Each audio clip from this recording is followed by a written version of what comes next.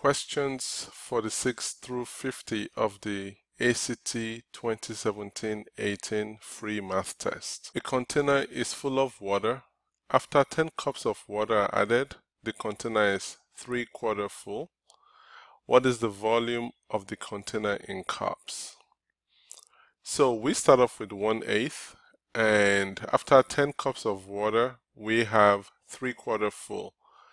Now, what we can see here is that the difference between 3/4 and 1/8 represents the fraction of the number of cups of water. So we look at 3/4 minus 1/8. So let's do this. We're going to change the common denominator to 8 for both of them. 4 times 2 is 8, so 3 times 2 is 6. And then 1 right here. So this is 5/8. So what we have in this case is that 5/8 of the container is equal to 10 cups. So now we want to find out what the volume of the container is in cups. So here we're going to multiply 5/8 by 8/5, which is the inverse of this number, and we also multiply 10 cups by 8/5. So this is going to give us 1, which represents a full container. It's going to give us 80 divided by 5, which is 16 cups.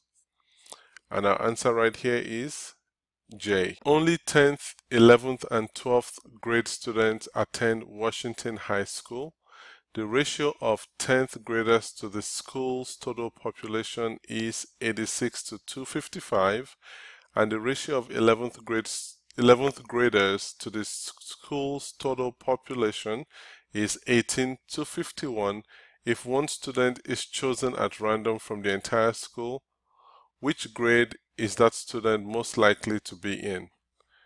So let's look at 10th graders, 11th graders, and 12th graders. So based on this, we can see that the ratio of the 10th graders to the school's population is 86 to 255. So that means we have 255 students in the school, and 86 of them are 10th graders. Now for 11th graders, we have 18 to 51. So we have 18 to 51 is going to be x over 255. That will give us the exact value of the number of 11th graders. So we multiply 51 by 5. So let's go here. 51x equal to 18 multiplied by 255. So we divide by 51. Here we divide by 51. So x is 18 multiplied by 5, which is 90. So that gives us there 90 11th graders. So the total number of 12th graders is going to be 255. So 12th graders is going to be 255 minus the sum of 86 and 90, which is 255 minus 176. And just the way I believe this should be done, we're going to try to do it without a calculator. 176. So 15 minus 6, let's take 4 from here, 1 here. So it's 15 minus 6 is 9. 14 minus 7, or 4 minus 7 is unknown, so we take 1 from there. And so 14 minus 7 is 17. So here we have 79 12th graders.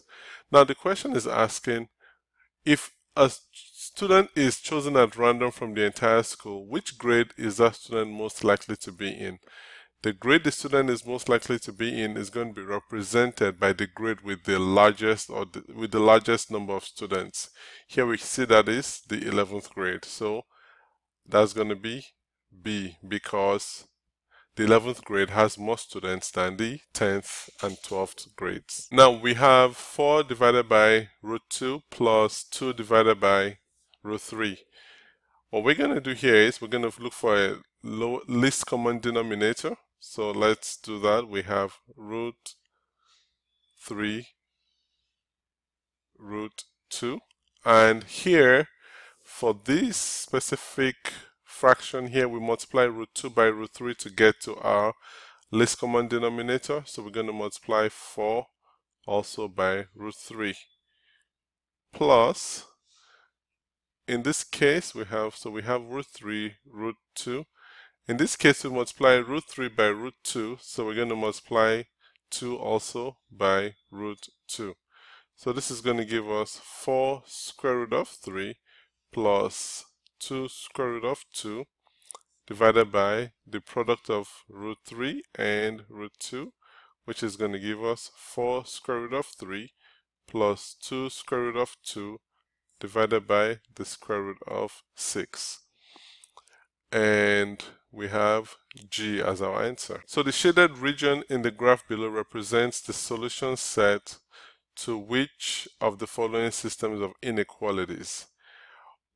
Here are a few things we're going to try to do. So we have x minus 1 squared plus y minus 2 squared, and we have 9 on this side.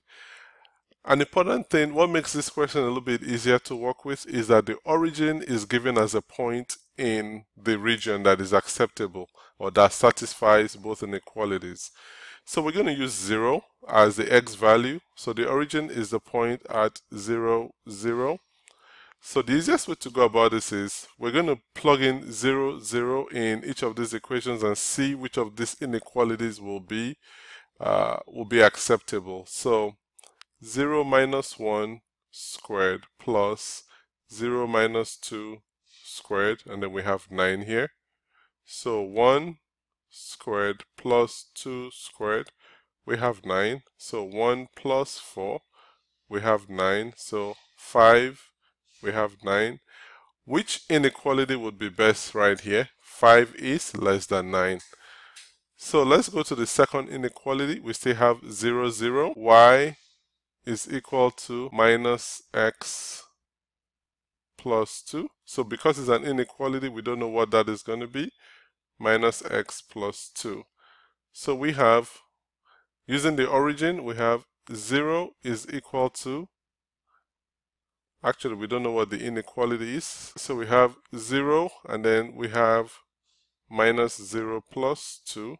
So 0 is less than 2. So in this case we have x minus 1 squared plus y minus 2 squared is less than 9. So we can easily cross out everything else that doesn't have that. And then we have y is less than minus x plus 2. So that's going to give us option A. So here we can find the volume of an irregularly shaped solid object by completely submerging it in water and calculating the volume of water the object displaces. You completely submerge a solid object in a rectangular tank that has a base 40 centimeters by 30 centimeters and is filled with water to a depth of 20 centimeters. If the object sinks to the bottom and the water level goes up by 0.25 centimeters, what is the volume in cubic centimeters? So the volume is going to be